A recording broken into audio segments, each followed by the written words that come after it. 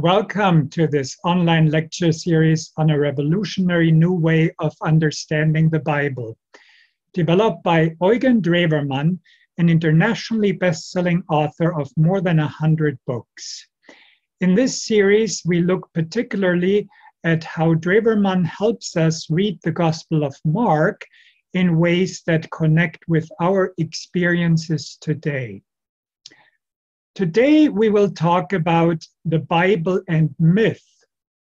What is historically true in the Bible is a question that has preoccupied people since the advent of modernity, since Enlightenment reason developed a method called historical criticism, which it has used to investigate the truth claims of past stories and narratives.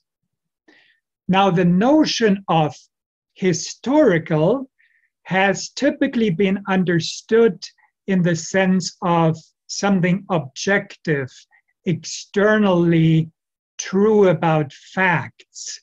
So it has been about external, objective facts.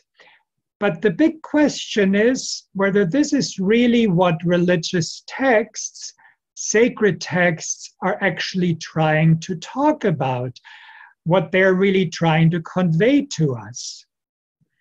If you take a poem such as, for instance, Maya Angelou's "I Know Why the Caged Bird Sings," you will understand that there is another way of conceiving of historical, a way that focuses on the most profound subjective experience of reality. This is an inner historical sense.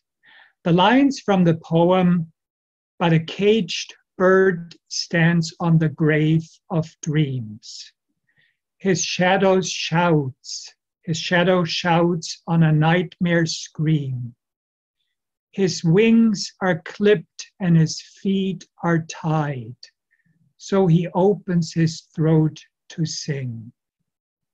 The caged bird sings with a fearful trill of things unknown, but longed for still, and his tune is heard on the distant hill, for the caged bird sings of freedom."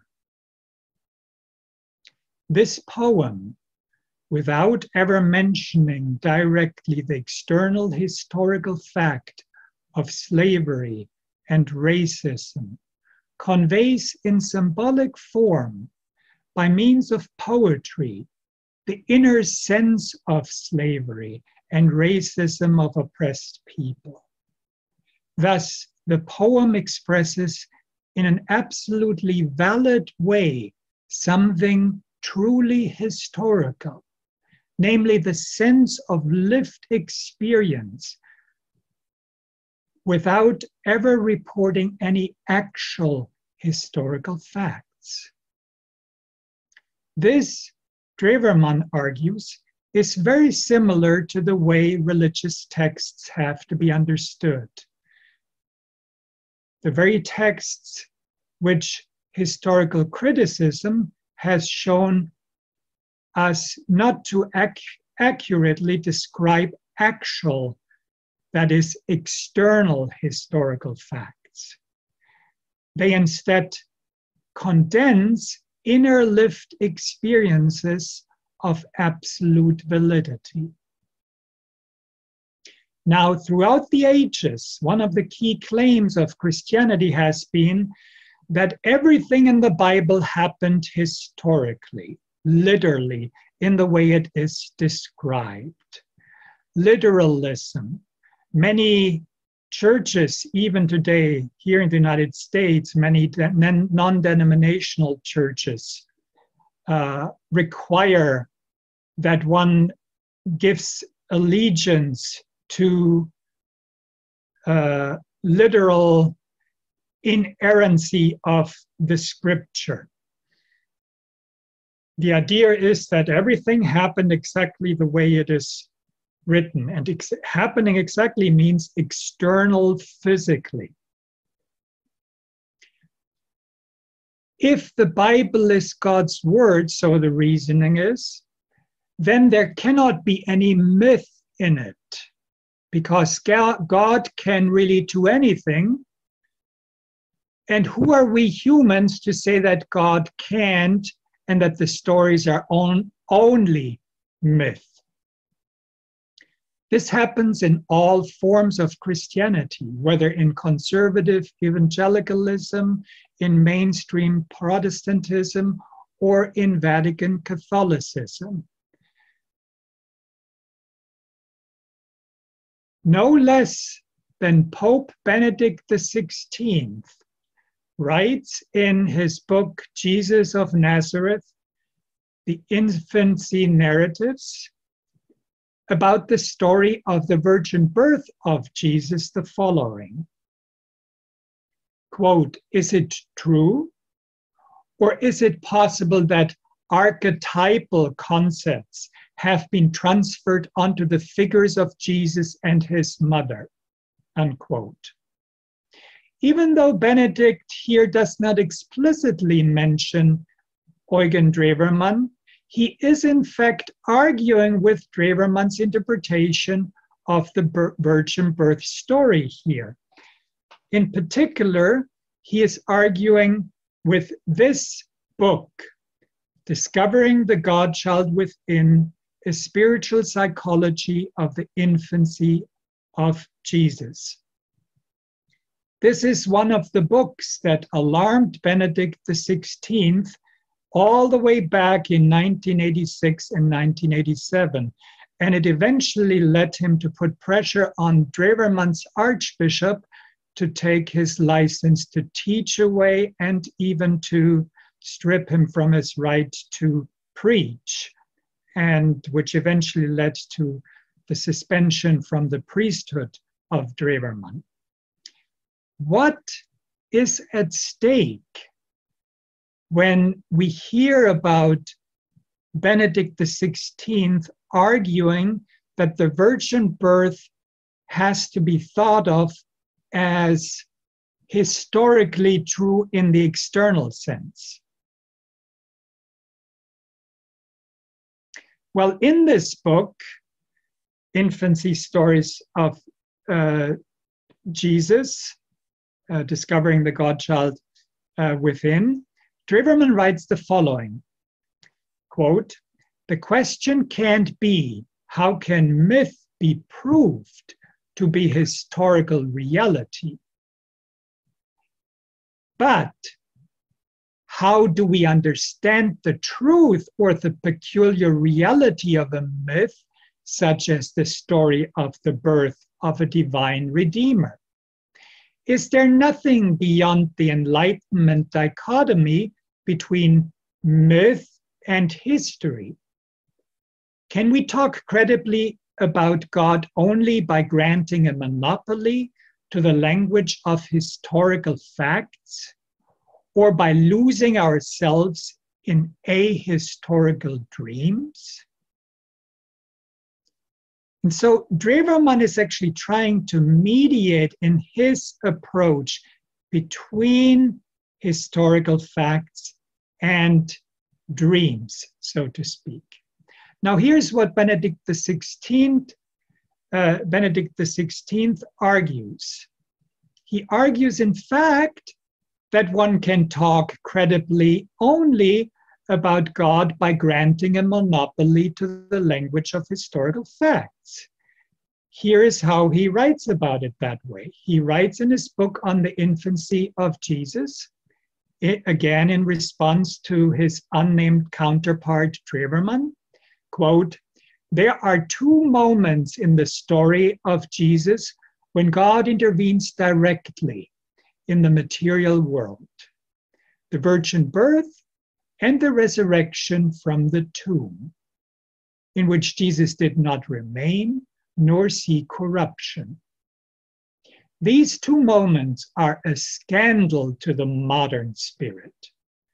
God is allowed to act in ideas and thoughts, in the spiritual domain, but not in the material. That is shocking. He does not belong there. But that is precisely the point. God is God, and he does not operate merely on the level of ideas. In that sense, what is at stake in both of these moments, namely the stories of virgin birth and resurrection, is God's very Godhead. The question that they raise is, does matter belong to him? The virgin birth and the real resurrection from the tomb are the cornerstones of faith. If God does not also have power over matter, then he simply is not God. But he does have this power. And through the conception and resurrection of Jesus Christ, he has ushered in a new creation. Now, this kind of claim is what leads countless people into atheism, because the question very quickly emerges, well, if God can intervene in the material world in this direct way, why does God not prevent natural disasters? Why does God not prevent cancer in children? Why does not God prevent wars? Why does God not prevent famines that lead to hunger?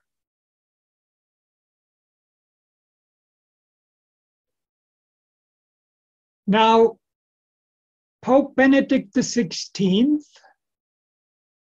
Joseph Ratzinger, here is the representative for a form of theology, of the study of faith in God, that wants to solve the problems that the historical study of the Bible presents to us. Because the problem that historical criticism has presented us with over the past 250 years is that at crucial moments in the biblical texts, there's no historical certainty to be found. Benedict XVI's solution, as the solution of many other theologians, is to simply declare by faith that these facts must be historical. Otherwise, God is not God. But this very attitude, Drewermann points out, ends up serving only the power of church officials over people by telling people what they have to believe, lest they be excluded from the group of the faithful. This approach ultimately is intellectually dishonest and psychologically and existentially coercive.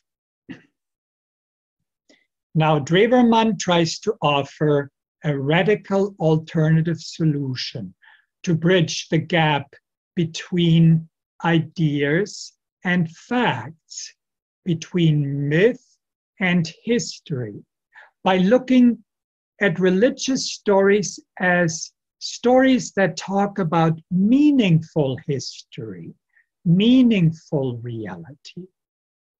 So let us listen to how he goes about this in the Gospel of Mark. And we will today look at the third section of his introduction to the commentary of the Gospel of Mark. This is the commentary in German, and I am in the process of translating this. And the plan is that this will become available in English. But before I read from Drewermann, I'd like to briefly recap what we what we did in the last few lectures to place this part today in that context. In our previous lectures, we talked about the background of the universal human experience of feeling caught in anxiety and in despair, and that religious stories actually are talking about these kinds of experiences. The beginning chapters of the book of Genesis describe it as a fall due to anxiety into desperate and futile attempts at self-redemption. And the Gospel of Mark describes it with the language of possession by evil spirits. Drewermann traced these experiences to the sense of having one's existence annihilated by messages and inner voices that we are not good enough, that we don't matter, and that we should hide our true selves. Now, the Gospel of Mark is all about what happens when we have become aware of that dynamic in us, and when we long for an end to all of that world of fear and anxiety and of the facade, and for a world of trust and truth. And the Gospel of Mark portrays what now happens as this world of fear and despair and evil breaks down. It does so by describing experiences that have apocalyptic features.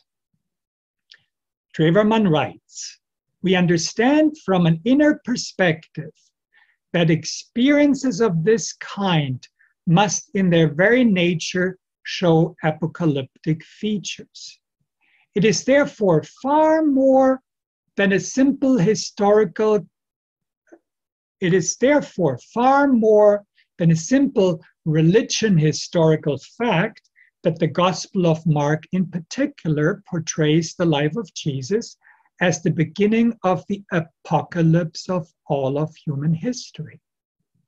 When it becomes evident that any true talk of God in this world of misery is deadly, or even more, when we only need the normal state of everyday deadly practice to understand the inner inevitability with which Jesus gets liquidated after only a brief time of public appearance based on a meticulous process of legality in a juridically cold and clean way, because all groups in religion and politics have an interest in his death, then one can no longer believe that in the man from Nazareth, the true and actual, the only really human life has begun, without urgently and impatiently wishing the outright demise of this world of death.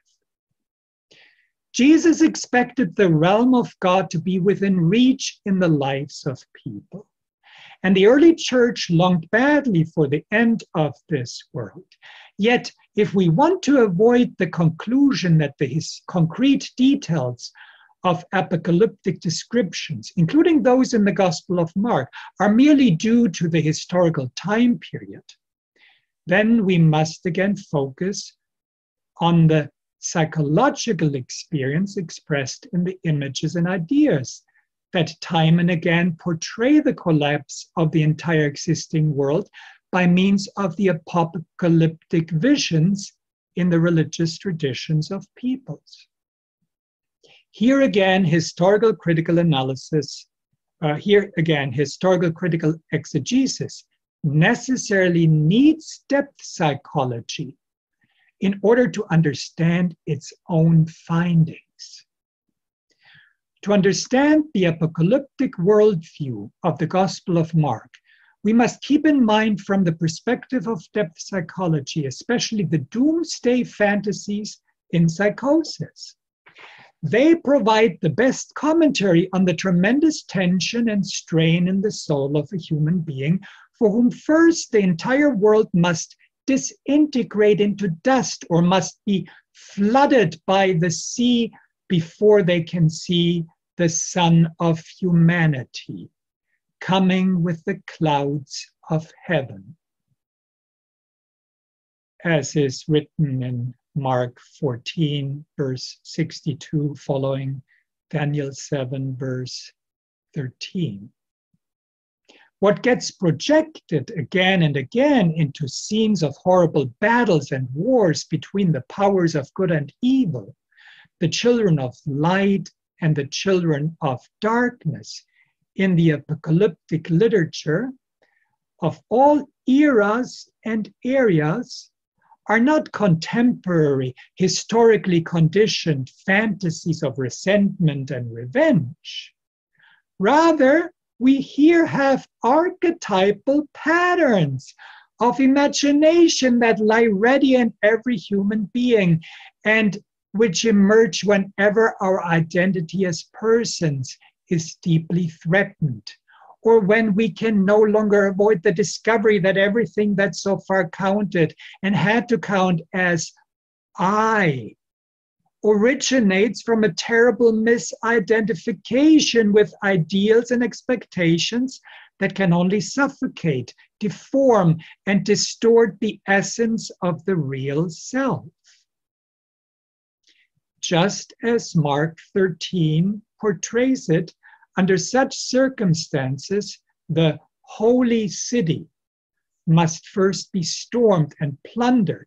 Indeed, the whole world, with its seemingly iron laws, must first collapse so that the form of the true I, of the Son of humanity in the language of myth, is able to come down from heaven to earth, so that in other words, the calling of our being and destiny can be realized in reality. For sure, in all the mysterious speeches and images of apocalypticism, Mark also wants to invoke and interpret certain historical experiences of his time, especially the fall of Jerusalem. It is also certain that in doing so, he took up already written texts and reinterpreted them in substance quite significantly in his own way by making relatively minor changes. But the fall of Jerusalem in 70 of our current era, however decisive for the history of Judaism and the early church, nevertheless becomes a religious event of lasting validity, an essential image of redemption and misery in the life of every human being only through the language of myth, by way of archetypal symbolism. Only by means of that language can past history elevate itself into the sphere of eternal validity. Exegesis has again and again pointed out the mythical image which pervades the whole theological presentation of the Gospel of Mark. An image which not only encompasses the apocalyptic struggle between God and Satan, but also centrally the figure of Jesus as the dying and resurrected Son of God himself. Others have argued against this, that while it is true that the Gospel of Mark and the tradition before it contains Christological titles, miracles, and prophecies, but that it does not yet want to elevate the figure of Jesus to a higher superhuman being. And here Drewermann quotes Rudolf Pesch, who writes, for Mark, who seems to stand in Jewish Christian tradition, which today is actually somewhat contested, albeit turned toward the mission to the heathens. Jesus comes from Nazareth in Galilee, and it is this Jesus who is the Messiah anointed with God's Spirit, the Son of Man and the Son of God, who had to suffer and was raised from the dead. End of the quote by Rudolf Pesch. But even if it is true that one may not yet presuppose a developed Christology in the Gospel of Mark, in the sense of later church dogmatics, it is nevertheless important to see how much the Gospel of Mark has already distanced itself from Jewish orthodoxy.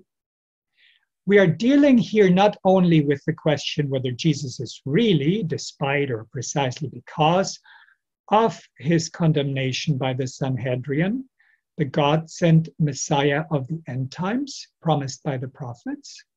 What is decisive is that Mark goes far beyond the Jewish theology of the Messiah and takes up the idea of the dying and resurrected Son of God. And this is the idea which, together with the mythical elements of Jewish apocalypticism, pushes Christianity to precisely that further development, which Matthew and Luke will a little later add to Mark's model.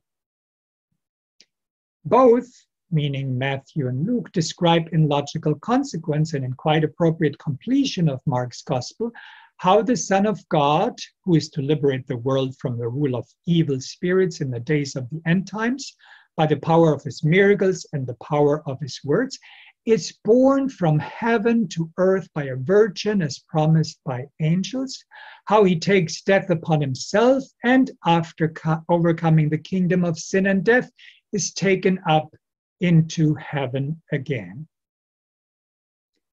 It seems that the Gospel of Mark only prepares for this cycle by taking up the ancient Egyptian myth of the destiny of the sun, meaning the sun in the sky, and its royal son, meaning the Pharaoh, but not by transferring it in its entirety to Christ. And yet it, meaning the Gospel of Mark, already employs the image of the Egyptian feast of the ascension to the throne in order to portray Jesus as the Son of God in connection with ancient archetypal ideas. Drewermann describes a lot about the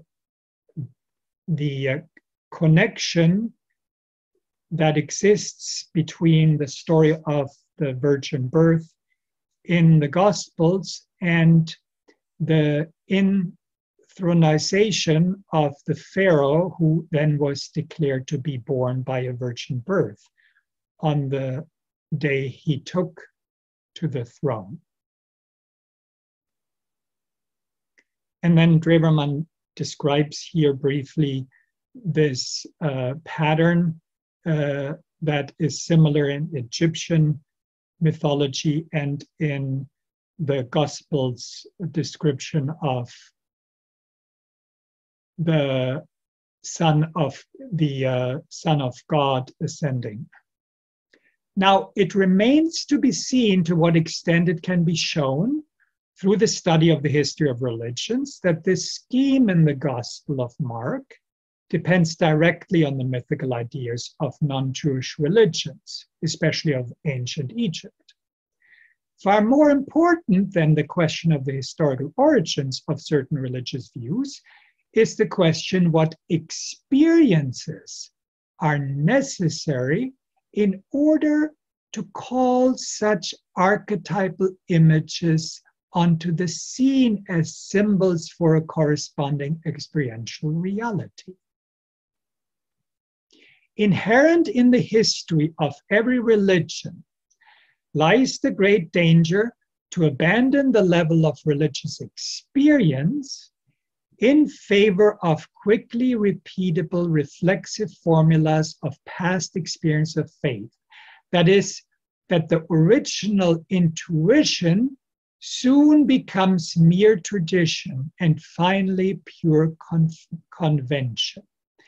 So here we hear Drewermann addressing what Benedict XVI in just a moment described in the passage that we heard about. What Drewermann argues is that if the church just simply declares certain ideas in the Bible, in the stories, as historical facts that are objective and are actually removed from our own experience, then what it does is it actually leaves our experiences behind.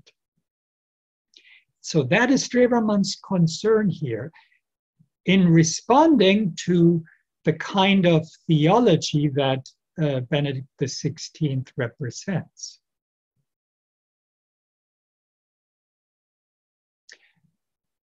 To continue, that is why, especially in the interpretation of a gospel, we need to take great care at every turn that the individual images and statements, indeed the entire theological framework of ideas of the gospel, are made transparent with respect to the underlying forms of faith, instead of getting bogged down in the discussion of the respective historically predetermined formulas of faith, like dogmas, or tenets of faith that one has to believe as historical facts, lest one is not a believer.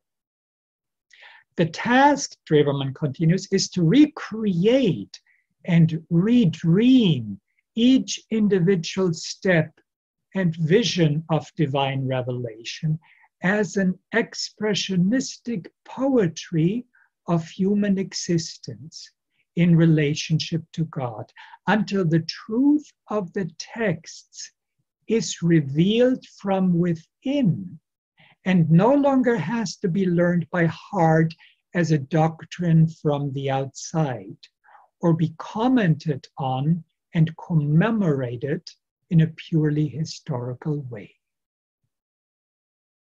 Only with this attitude towards the gospel tradition does at the same time a problem get solved, which has repeatedly been raised by historical exegesis, historical critical exegesis, but which can never be answered within the framework of this method. The difference between the message of faith and the historical reality that causes it. Now, here is something that directly really responds to Benedict XVI in Drewermann's writing here. Drewermann writes, if one does not want to declare stories of this kind in a fundamentalist fashion to be historical accounts, then the crucial question arises, what kind of reality it is that can only be communicated through the symbolic language of myth. Only from the perspective of depth psychology can one regain, beyond Bultmann's critique, the objective validity of the symbols of faith. And so I need to briefly say what Bultmann stands for. So Rudolf Bultmann is well known for his so-called demythologization project.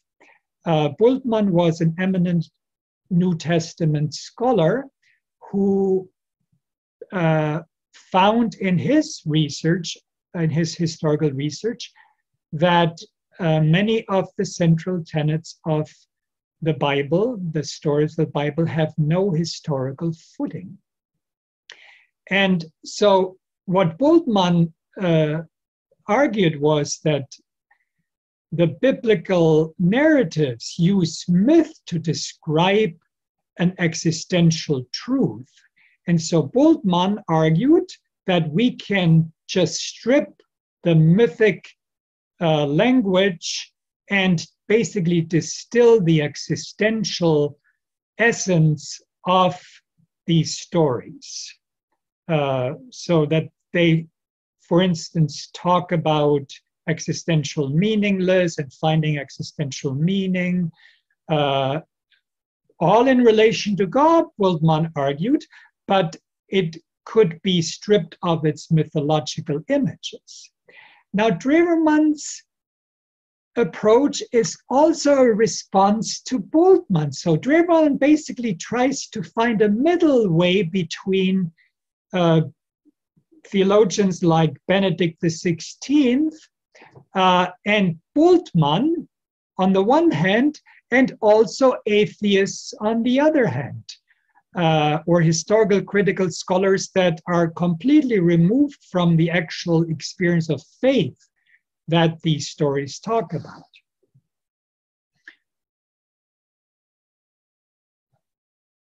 Now, to regain the objective validity of the symbols of faith,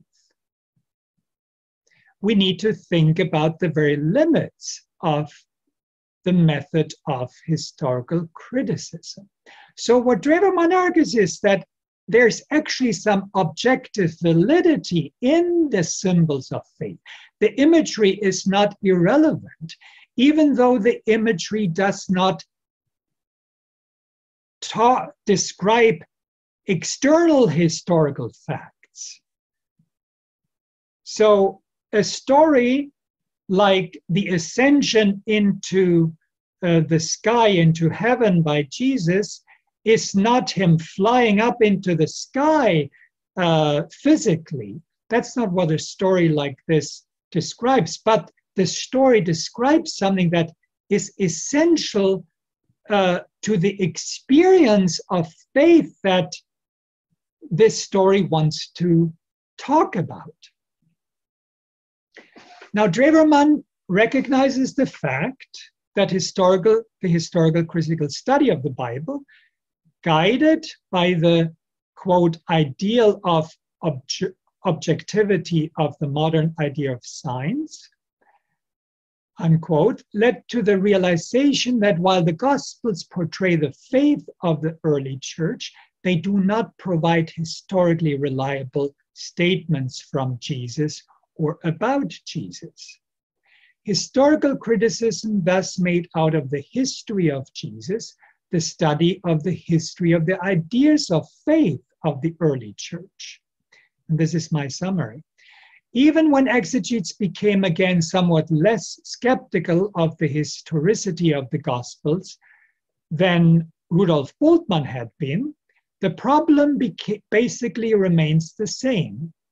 And here I quote Drewermann again: one cannot base faith, one's own life, on the accidental discovery of historical research. It is absurd to try to base on or outright replace with a scribal procedure of hypothetical bridges to the past the living relationship of faith to the God of the living, not of the dead, as Mark 12:27 states.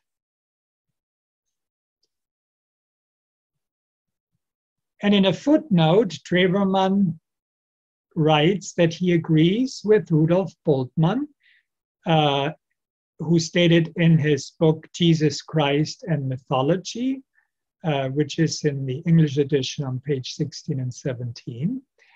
He agrees with this statement of Bultmann's. His person, namely Jesus, is viewed in the light of mythology when he is said to have been begotten of the Holy Spirit and born of a virgin, and this becomes clearer still in Hellenistic Christian communities, where he is understood to be the Son of God in a metaphysical sense, a great pre-existent heavenly being who became man for the sake of our redemption and took on himself suffering, and even the suffering of the cross. it is evident that such conceptions are mythological. Now, what mythological means here is it uses the language of myth to express, though, a reality. The question, of course, is what kind of reality?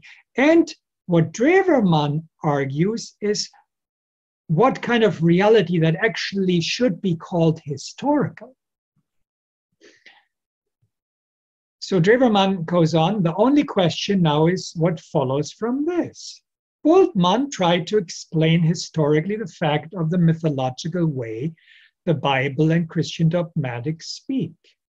His tragedy was, and is in the context of historical critical exegesis, that what is understood historically in this way was and had to be devalued as part of history itself. However, it is also possible, and in terms of Christian dogmatics, indispensable to show evidence of the truth of the mythological images, and thus to deepen Bultmann's existential hermeneutics with the help of depth psychology in such a way that it becomes suitable to the concrete content of the mythical images. Instead of concluding from the uncertainty of objective historical facts that the point of the stories is not the reporting of external objective facts, historical criticism keeps acting as if that is the point. Instead, it should admit that, quote, the stories which the early communities of believers invented about Jesus are true poetic creations of a believing and hence believable human existence that moves from the destructive work of anxiety to the healing experience of a deeper trust. Drewermann continues, it is true and correct when theologians repeatedly remind us that in order to establish faith, the person of Jesus of Nazareth must be thought of as a historical figure. But from this does not follow that one must, quote, know Christ according to the flesh, unquote, from 2 Corinthians 5:16, in order to find the kind of trust that has taken shape in the person of Jesus in relation to God. The Gospel of Mark does indeed speak of the historical Jesus, but it does so with the help of narratives that tell the story of Jesus in the only religiously relevant way that can claim significance for people of all eras and areas, in the way of symbolic condensation. The object of such descriptions is not what one could perceive externally about Jesus of Nazareth. Rather, the question and the content of the gospel traditions is what reality becomes visible when one gets involved with Jesus.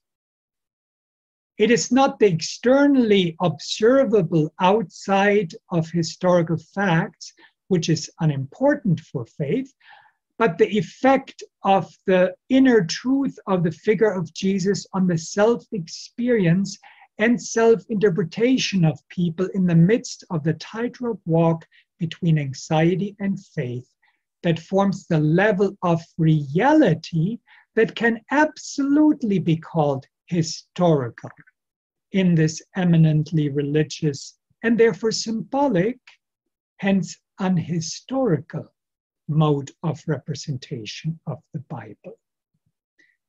I want to interject here briefly that those who are familiar with psychoanalysis, especially with the current, the most prevalent or developed form of psychoanalysis, so-called relational psychoanalysis or intersubjective psychoanalysis, will see that Drewermann is basically talking about how the experience of Jesus was experienced by those who experienced healing or who experienced being able to trust themselves and God again.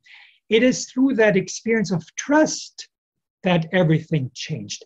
And a method of study needs to be found that will get at those experiences of trust. And this is the reason why Drewermann argues depth psychology or psychoanalysis, but also analytical psychology of a Jungian type, those together are so important today for understanding these stories. And that is why they are so important to integrate into exegetical study of the texts.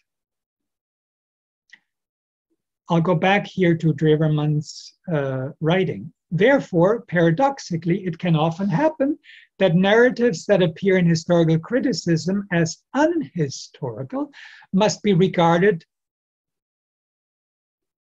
in psychological perspective, also in a historical sense, as inwardly true and absolutely credible.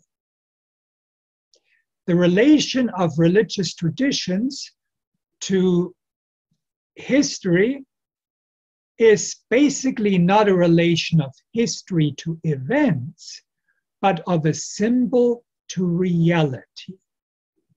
And what appears in historical critical exegesis again and again as a gap between fiction and fact receives its meaning only if one interprets it as an interplay of experiential impression and communicative expression on the level of symbolic signifiers.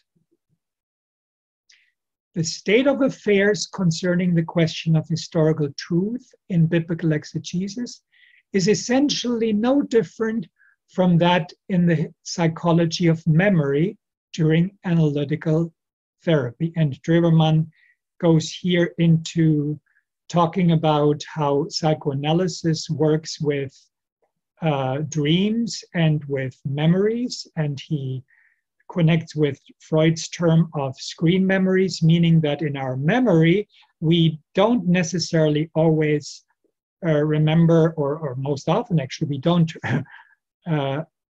remember things exactly the way they happened, but we remember them based on the significance they had for us. And in dreams, there may not be much of actual history, but there may be the actual meaning of a relationship we had or of an experience we had with somebody. But the dream doesn't portray it in historical facts, but in symbolic form.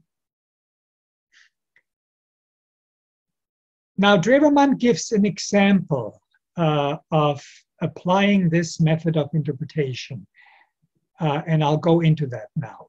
The story of the transfiguration of Jesus on the mountain, just mentioned from Mark 9, 2-13, and Drewermann had mentioned this earlier, I did not read that here, provides a good example of the fact that texts, psychologically seen, can also be true in a historical sense, although from a historical critical point of view, they must definitely be regarded as unhistorical. We find a way out of the dilemma only if one recognizes and admits that there are and can be invented fables which are very well contained in a symbolic sense, which very well contain in a symbolic sense a historical truth. And even more, that they contain an eternally valid meaning, although they have never happened in an external historical sense, in an external historical sense. Such truth, however,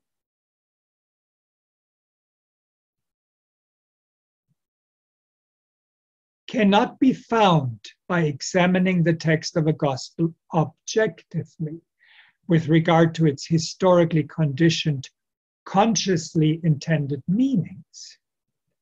If one approached it that way, one would only impose the same separation of statement of faith and belief in existence on the respective narrative already at the beginning, which always appears at the end as a result of all historical critical investigations. In reality, speaking in religious symbols essentially serves the purpose of undoing the subject-object split that underlies the modern concept of science. And it is therefore a question of whether we allow our own method of interpretation to be corrected from the biblical text in order to adjust the way of listening to the peculiarity of religious texts, or whether, for the sake of an unsuitable concept of science, we interpret religious texts in such a way that they are in principle no longer able to do what they want to do, to take hold of the reader in such a way that he dives with his existence into the encompassing mystery, which can never become object, because it is that subject to which we first owe being able to be subject in the first place, God. Stories in which God speaks cannot be understood objectively, but only by being affected most intensely in our subjectivity.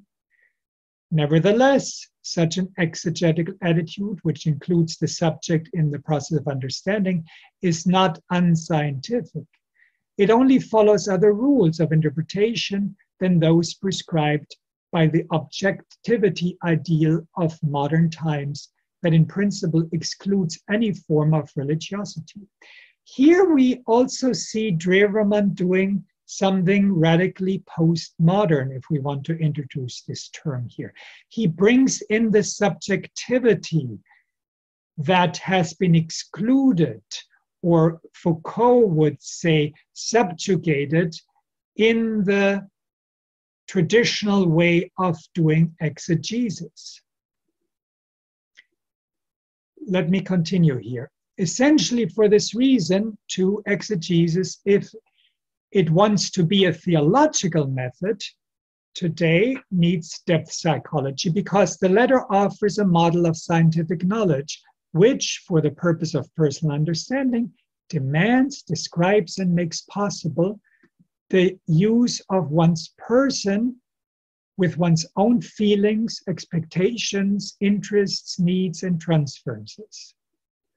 One cannot understand a religious text in any other way than one tries to understand a friend, by being interested essentially in the soulful meaning of her communications, rather than in the level of facts and thoughts, and by furthermore giving more attention and importance to the unconscious expressions of her words and behaviors than to the consciously arranged attempts of her self-presentation. In a certain sense, one must literally dream with the other their dreams in order to understand them deeply enough. If one does so, one will soon find it no longer strange at all, but quite normal and natural that someone, for example, 20 years after the death of a person close to them, can dream a dream, an imagined fable that shows them who the other person really was. It should be noted that the dreamer today no longer has any new historical information at their disposal. Indeed, they will have forgotten much of historical reality, falsified it in their memory, and supplemented or reshaped some of it from their own imaginative activity in such a way that it does not seem to have the slightest thing in common with the course of real history. And still, it is possible that they only today, after years, become first truly able through their dreams to express the actual meaning, the inner truth of the other person in condensed symbolic scenes so clearly and appropriately as they would never have been able to do while the beloved was alive. What appears to be mere fantasy in historical criticism often enough turns out, from a psychological point of view, to be the only possible further development and self-communication of what is merely historically past. of what is, however, psychologically everlasting. That which is historically invented is often to be understood from a psychological point of view precisely the condensation of the real essence of the life of the other. Certainly, one can and must still distinguish between true and false. Not all dreams are equally plausible and revelatory, but the criterion for that can no longer lie in the history itself, but must depend on the extent to which the corresponding dream reveals itself as a continued effect of the figure of the other, of their essential intentions and suggestions. In the case of Jesus, the connection between the redemption from anxiety and the counter-reaction of deadly defense and suffering provides above all the decisive criterion by which to measure which truth value certain narratives among the early church's continued dreaming of the figure of Jesus have. If assessed that way, the story of the transfiguration of Jesus on the mountain, to come back to it, can absolutely be called true. However, it is a truth of the historical Jesus, which can only be perceived with the eyes of the Spirit, not with the external senses. And it is precisely the symbolic way of expression that reaches down into the zones where the truth of the images is at home. Symbolically read, it is important to ask in the story of the transfiguration of Jesus, what experiences in real life are meant when a person is said to be climbing the mountain of a valid manifestation of God. Such holy mountains form the center of the world in the mythology of the peoples, and thus the question already arises how one gets to the place where the world has its center. The Christian legend possesses a correct intuition when it transfers the appearance of Jesus to the mountain Tabor, because Tabor means in Hebrew the navel, meaning of the world. It is the place where human existence returns to its center. It is the place of the world where the sky touches the earth and the human heart is very close to God. But what happens when a person leaves the lowlands of life and sets out against the law of gravity to gain a vantage point from which the whole world seems to lie at her feet? It is a moment of perfect happiness, in which a person feels so removed from the world and so lifted up from the world, and thus we understand why, again and again, in such decisive moments, Jesus takes 3 of his disciples, Peter, James, and John, with him. The number 3 represents in depth psychology the unity of the male personality. Obviously, only in the unity of the whole person one can become capable of an encounter with God filled with happiness. But what does happiness mean in terms of content in relationship to God? The story of the transfiguration of Jesus says that in order to be happy, one essentially needs a knowledge of the mission of one's own life that is gradually revealed.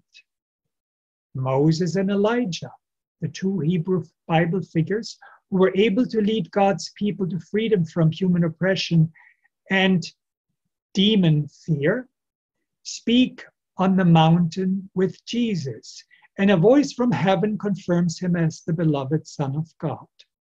Certainly, such a scene contains a post-Easter confession of faith. But can we think that Jesus could ever have set out on the road of suffering without such a clarification of his own being and without such an exaltation of happiness? we will only be able to accept and take upon ourselves as much suffering from within as we have experienced happiness. And even if there should never have been a Tabor experience of Jesus in an external historical sense, the Gospel of Mark is nevertheless fully correct when it declares that Jesus, the historical Jesus, must have been carried by the feeling of an unconditional acceptance by God and by the vision of a deep happiness in order to go over from the mountain of transfiguration to the mountain of suffering, to Golgotha. Now, formally, the story of the transfiguration of Jesus will be seen as a myth. And perhaps, in the case of such obviously symbolic archetypal narratives, the necessity of a depth psychological interpretation will be admitted by some readers only to defend all the more fiercely the historicity of the other non-mythical narratives of the Bible. And I want to point out that Drewermann, in his major methodological study, Depth Psychology and Exegesis, in the second volume here, talks about how to understand myth psychologically.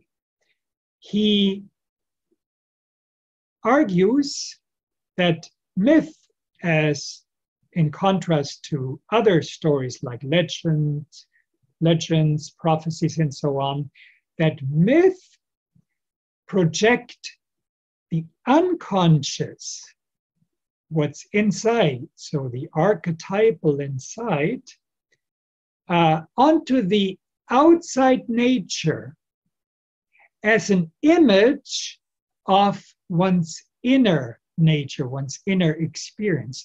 So if we were to apply this to this story, what is happening here with the story of the transfiguration of Jesus is that the Mount Tabor, which has the significance of the navel of the world, the center of the world, becomes a symbol, becomes the projection plane of the unconscious archetypal images that describe an experience of the historical Jesus, of his personhood, of what he himself went through, his own inner experience. That is what depth psychology can do. So Drewermann continues, but the historical critical method faces the same problem in interpreting the Bible in all of its passages. And this is the end of our passage for today.